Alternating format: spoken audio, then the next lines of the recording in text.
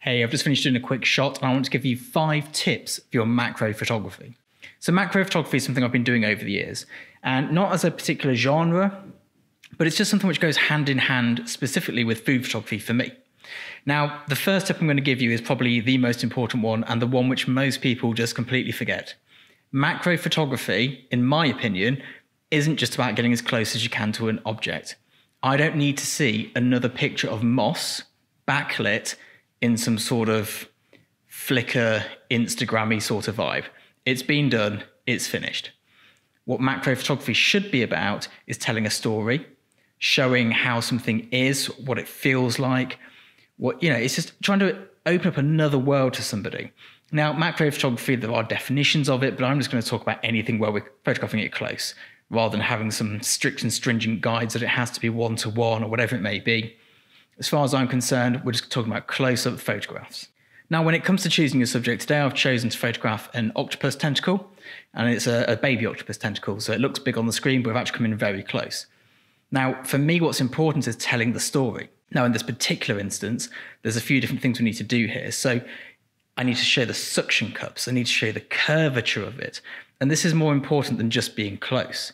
So if it is a photograph of moss you're doing, rather than just taking a picture of moss, find the right moss, find the best moss. And part of what I did today was choosing the best tentacle for my shot.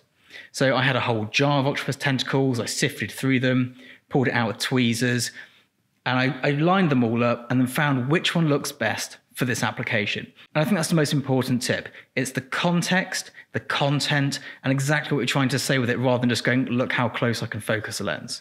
So the second tip comes down to the styling. Now, in this particular instance with food, it seems really obvious that you're going to have to style it. I used a paintbrush and some tweezers and a bit of dabbing, some Q-tips. And I also ended up using glycerin and water just to give it that wet, out of the sea look, even though it's clearly been pickled in a jar for the last year. As well as the styling of the actual item, so it could be that if you're photographing some speakers or a microphone that you're cleaning it, you also need to choose the setting and style the actual scene. Now, I've used a sort of cake tin holder. Because it's so small, you don't need a huge backdrop. We don't need any particularly elaborate settings. You'd be amazed at what you have in your house, in your shed, in your garage. That would make a brilliant background for something like this. You'd never think of using a cake stand to photograph an octopus tentacle. But in this context, I think it works quite well. Now, my third point is, and this is getting more into the technical aspect of it, a lot of macro lenses go down to f1.8, 2, 2.8, but when you're shooting that close up, depth of field is at a premium. Now, I don't ever think a macro shot looks that great when it's shot wide open. You just don't get the detail. I don't see the point in doing it. So you want to be at f10, f13. You'll still get that shallow depth of field just because you are so close. I'll pop a link in the description to the depth of field calculator. You can put all your numbers in there and it'll tell you how much you will actually get in focus. Now, because of this, we're going to need a lot of light. And there's 2 ways we can do this.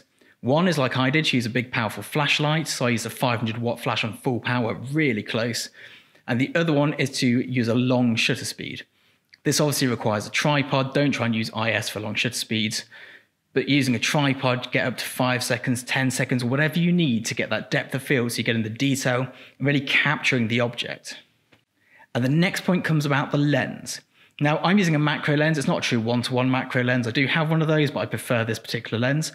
But any lens can be a macro lens with an extension tube. They are the cheapest way to get your camera as close as possible to the subject and to really be able to focus close. If you don't own a macro lens, I'll pop a link in the description. It'll probably be an affiliate link. It might not be. I've not found it yet. But it's going to be for an extension tube. Make sure it's the right one for your camera and your lens, but they're cheap. There's no optics involved. It's just quite literally a tube. And it'll bring that lens further away from the camera and it'll allow you to focus much closer. Now, don't go and buy the biggest extension tube you can find because you'll just be photographing a pinhead with one of those. Get a set of 3 so you can get into different sort of areas. They do a lot more than you expect them to. For a bit of metal about yay big, it suddenly makes your lens from focusing from 1 meter away to a centimeter away. And my last point is about the lighting. Now, with macro photography, you don't need a huge space. I've got a huge studio, obviously, because it's what I do for my day job. But for this particular instance, I could have done it on a desk. You need some little bits of black card, white card, reflectors. little silver spoons. Maybe a dentist mirror is quite good for just bouncing that bit of light into that dark area. Remember, when we're doing macro photography, we're sculpting a scene. Yes, if you're photographing an insect on a tree, that's not going to happen. But if you're in a controlled environment like I am today, then really take your time to sculpt the light.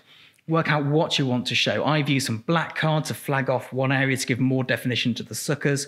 I've put a reflection card on the other side to bounce them into the little twisty tentacle bit. And all these little things, they make a difference. So you don't need expensive equipment. We're talking about paper from your local stationery store. Head down there, get some black card, some white card, some tin foil, which you'll already have. If you don't have studio lighting, use a window, get a roll of tracing paper out. Really simple stuff. So this is the shot I took today, and the setup was really simple. It was just one big flash, camera left, had the 100mm lens pointing down at about a 45-degree angle, f10, f13, somewhere in that area, 100 ISO, as I always do. And then we've got a little bit of a flag just to stop the light going and washing completely over the subject, and it lets it more sort of fall and spill over. And then I've got a bounce card on the other side just to even it out a bit, because we needed so much light that it had to come really close, but obviously with the old inverse square law, that meant the light disappears really quickly and the shadows become really dense. That sort of balances that out. I hope you found this interesting and useful. If you do hit subscribe. I'm putting out weekly videos like this, as well as my vlog, which sort of goes behind the scenes of what it's like to be a professional photographer. Thank you very much, and I'll see you all next time.